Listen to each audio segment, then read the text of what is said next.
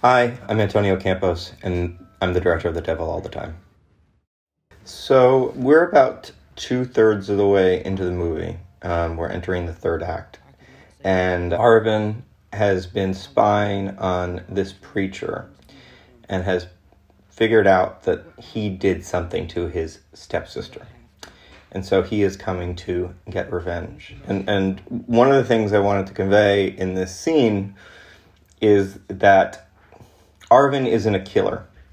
He comes in with the intent of killing him, and in the moment when he's going to shoot, he gets nervous.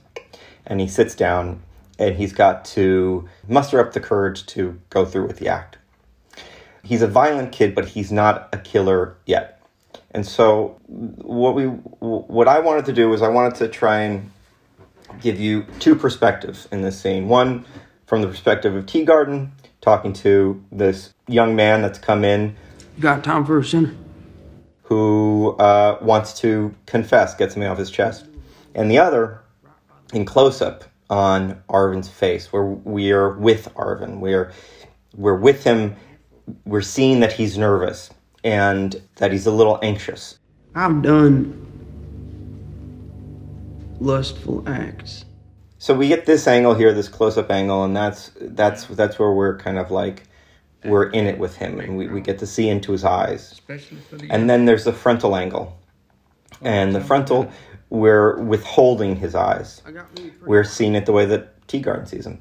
The other thing there is this little technical thing is Teagarden has seen Arvin in church with his grandmother and with his stepsister, but with this hat on and the angle that he's looking at him, he can't quite identify him. So that's the other reason why this wardrobe was really important for the scene. This is by far my favorite scene in the whole movie. And I was so excited for these two characters to come together and for this force of good and this force of evil to finally meet. And it's the beginning of sort of what becomes Arvin coming up against a lot of different evil forces in the story. It's a very long scene, so we really wanted you to feel every single beat. And so this scene took about, I think we edited this scene on and off for about 9 months. One day I got this girl in my truck and I drove her out to the sticks and I had my way with her. She put up a fight. No. And it was really about trying to capture every single detail that these two great actors gave us.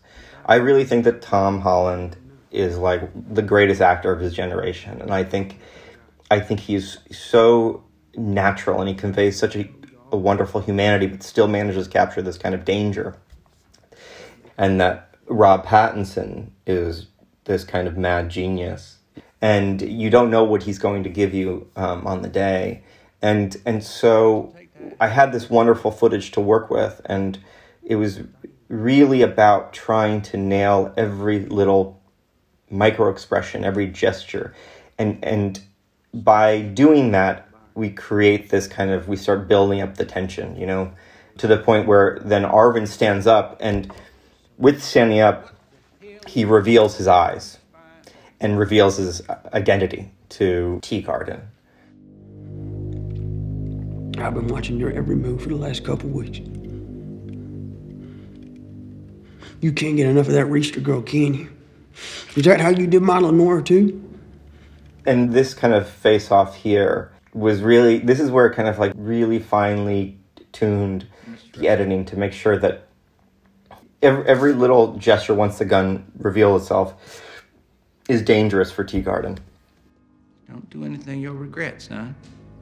Why don't you put the gun down and make him talk all about it?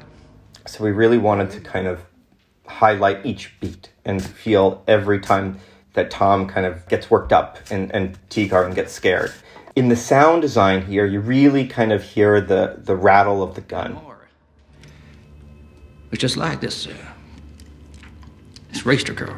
You get the shake of Arvin's hand through the sound of the gun rattling, which is like one of these things that we didn't plan on, but when we got into the mix, you really kind of, you realize you needed a sound to convey that sort of nervousness, to heighten the nervousness.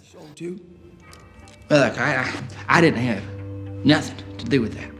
And then, you know, you get this sort of like, this anger building up. So now Arvin, who came into the scene so nervous to go through with the act, is now getting angrier and angrier and angrier. And he's building up the courage to either shoot or not shoot. We don't know yet. We don't know if he's going to change his mind, if Teagarden's going to manage to talk his way out of it. I ain't gonna take the blame for no bastard child. It would ruin me, man. My wife is the editor, Sofía Subercaseaux, and she and I always loved every one of Rob's deliveries here. She was delusional. She's crazy. Let's see. No, she was just lonely.